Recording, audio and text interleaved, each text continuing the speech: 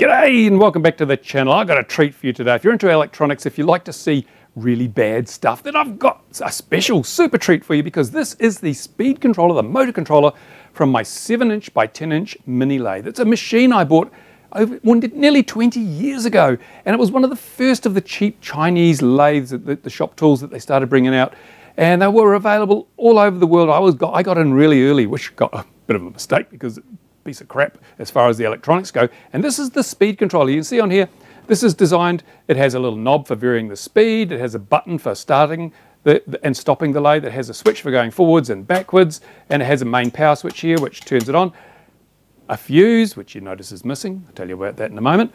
So, you know, powerful little thing. A variable speed's fantastic when you're using a lathe, because it enables you to optimize the spindle speed to get the best cutting, the smoothest cutting and so forth, without having to fart around with gears and belts. So it's really, really handy. So this was a really nice little, it is a really nice little lathe until you turn this box over, and then you will have a heart attack.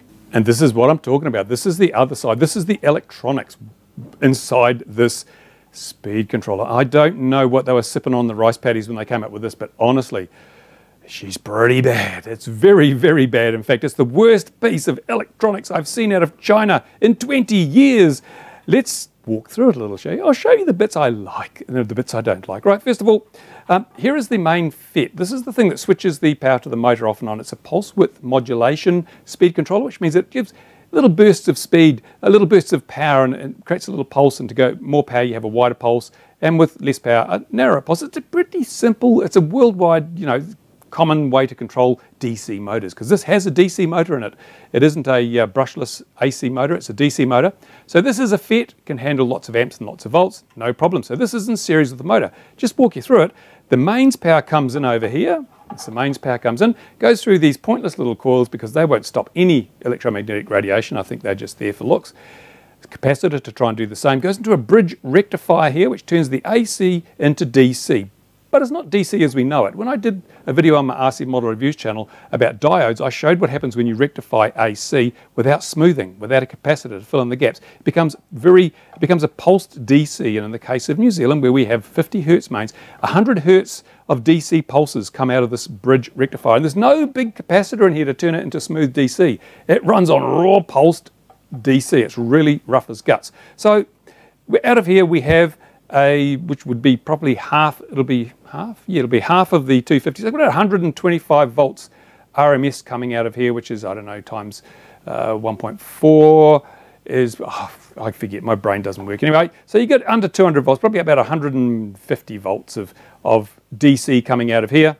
And that DC then goes off to the motor through this control FET here. So the idea is that we have short pulses for slow rotation, wide pulses for fast rotation, but we need to create pulses. So what happens is all this other circuitry you see in here is designed so that when you turn this knob, the width of the pulse going to the motor changes. And that's basically it, although there are some extra bits as well, which I'll explain momentarily. So it's a fairly simple task to do this. These days we get one-chip solutions to this, and I do have some of the one-chip solutions. I may look at that, but I want to make it a bit more fancy when I rebuild this, because I am going to rebuild it. I'm going to throw this out and start from scratch. Because what happened the other day was I went to use this lathe after probably 3 years of in use, turned it on, the fuse blew and the magic smoke came out. So something happened while it was just sitting there doing nothing. And what seems to have happened is this FET here, there's a burn mark around here, so it looks as if the insulation between this and the headstock of the lathe, which it uses as a heat sink, that insulation broke down. There was an arc between there and the headstock of the lathe, which took out the fuse. Now, it may be that nothing else on this board is damaged, it's just taken the fuse out, or it could be it's taken out the MOSFET, because I have replaced this before. But ultimately, I had to repair this board several times, and it's just unreliable, and it doesn't work that well, and I don't know that it's even that safe, because we've got mains voltage floating around in here, and if one of the insulation of one of these switches broke down, or the pot broke down, or the button, you could electrocute yourself. So I'm not really keen on that. I've got a few more years left in me. I don't really want to disappear in a puff of magic smoke. So what I'm going to do is rebuild it. But let's take another look at, what's going on this board, and oh, it's horrific. Let's zoom in on some of the worst parts. Right, what you can see here is some heat damage. Now this is a standard fiberglass printed circuit board, double-sided, through-hole construction. And I've used these power resistors here because one of the problems is most of these chips here that we see, these run on relatively low voltages. We're talking 5 to 10 volts these chips run on. But we've got 150 volts coming out of our rectifier. So they've used resistors like this just to drop the power, drop the voltage down to a much lower level. So most of the energy gets used up, appears as heat. So these things get stinking hot. They have conductive copper wire, so it conducts down to the board, and the board gets hot and it goes brown, and sometimes it can even carbonize and you get short circuits on the board. Bad, bad, bad design, really bad design. And there's another big powerful resistor here, which is another, there's too many big resistors that are getting too hot on this board. The rest of it, it's not too bad. I mean, that's fairly standard through whole layout. I can't complain, but you'll notice if I turn this around, there's no writing on the chips. See, although Chinese, they're so worried about industrial espionage that they've sanded off the markings on the chips. I mean, they still do that to this day in some components. And I think, why? I'm pretty sure these are just some LM324 quad comparators. I'm pretty sure that's what they are. I could just reverse engineer the circuit, but I can't be bothered because it's such a crap circuit in the first place. So yeah, there's bits where it gets too hot. And on the bottom, you can see the heat damage on the bottom through there. Look at that. That's awful. That's terrible. And then there's bodge wires running from up here way down to there. And it's just not very good at all. The sooner I get rid of this, the better. And it's got little trim pots down here. And of course, no schematic, no manual, no instructions, no way to circuit fault find this. When I've repaired it in the past, I've had to reverse engineer pieces and come up with solutions.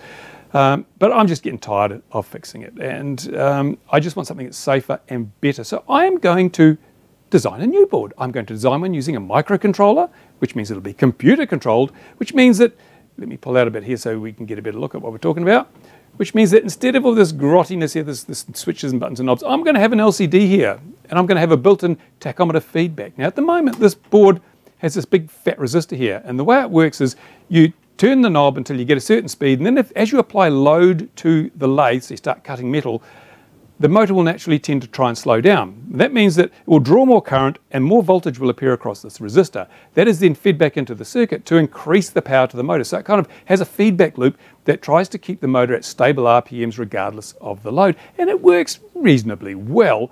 It still slows down a bit, but I'm thinking, well, we've got computers, we've got chips, half that size that do as much as you want. So I'm thinking I might put an optical feedback tachometer on the motor shaft. So I will actually be measuring directly the RPMs, not just relying on the fact it's going to draw more current, but measuring the RPMs, which means up this end here, I'll have an LCD display. And on that LCD display, you'll be able to dial up the RPMs you want using the knob. And then above that will be the actual RPM. So you can see that the motor or the lathe is spinning at the speed you want rather than the speed you think you've got. So that's going to be quite a good bonus feature, I think. I'm not sure if I go to touch screen because that'll just get oily and I'll get messy and it stop working. So I'll probably keep a rotary knob for setting the speed and just an LCD. Now don't run the lathe backwards because I don't do much in the way. It needs also, when you run it backwards, belts tend to come also. I'm not going to bother. So all it needs is on and start and speed. So that's all I'll have on there. So there'll be room for an LCD. That'll be great. Now I'm going to use one of the popular microcontrollers. I'm quite fond of PIC controllers because they do have a lot of the necessary components. They have pulse width modulation designed specifically for motor controllers and things. They have analog to digital converters for measuring where pots are turned to. And they have general I/O lines you can use to drive LCDs. So yeah, the PIC series are really nice and they're super duper cheap. So I may look at that, see what I do. As I say, I do have a one chip solution, but it's designed for 12 volts. And of course we're dealing with 150 volts here. So it's going to be a little bit tricky. One thing I will do, which I will do, is I'm going to, this is already isolated, I should say. See these little white things? They are opto-isolators, which means that this very low voltage circuitry is effectively isolated from this high voltage over here by these opto-isolators. But it's still, the voltage to drive these still comes through these very, very hot resistors. So I'm going to put a little transformer in here to drop the voltage down to drive the low voltage side of things. And I'm still going to use opto-isolators. So this will be the only part of the circuitry that has any connection to high voltage, because even though these resistors will drop the voltage down, they're still connected to the mains on this machine. I want a transformer isolation so that all my switches and that, even if something broke down in there, I'm not going to have high voltage appearing on my switches or my knobs, so it's going to be super duper safe. That's what I plan to do. So there you go, that's a sort of a look at it. But as I say, I don't know what kind of opium-filled party they were on when they designed this board, or even worse, when they built it. But it's really not very good. Let's see if we can do better in the well, second decade of the 21st century. I'm sure we can, and hopefully it'll be an interesting project that you want to follow along with. You'll probably learn a bit because we'll look at various aspects of electronics, FETs, how they work, microcontrollers, how they work, a little bit of programming. It'll be a side project. I hope to get it done before the new year because I've got some time over Christmas, and if that's the case, well, there'll be a few videos out on this, and if it's the sort of thing that interests you, then let me know in the comments down there. And if you've got one of these 7x10, now they're 7x12 mini lathes, it's probably a damn sight more modern than mine. It has a much better speed controller, and I could have gone out and bought a replacement speed controller, but where's the fun in that? This should be a relatively simple project. I'm expecting my board will have far fewer components than that. It'll be a lot smaller than that, and it'll work a hell of a lot better than that. So let's see if I can do it. Let's see if it works. There you go. So suggestions? Got any suggestions on this project? Let me know down there. And yeah, just if you like the video, thumbs up. If you don't like it, thumbs down. And we'll see where we go, because once the lathe's finished, I've got a whole lot of projects that I think you'll be even more interested in, which I'll be making up early in the new year. Thanks for watching, guys. I appreciate it, and I wish you a Merry Christmas, but I'm sure there'll be videos before then. Bye for now.